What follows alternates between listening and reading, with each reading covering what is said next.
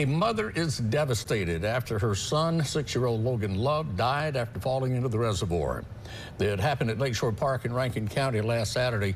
Officers got a call about a missing child at the park, and then when they got there, they searched the Ross Barnett Reservoir and found the child in the water. Reservoir Police Chief Travell Dixon says the boy was transported to River Oaks Hospital, where he later died. 12 News spoke to Logan's mother, Trehan Ford, who says Logan was playing near the water when the incident happened. And Logan asked him, "Dad, take my clothes off. I want to get in the water." And he took his clothes off, and then Logan was standing over there playing with a little boy with a ball in a water cooler. And he got in the water, he got out the water. He got back in the water, he got out the water.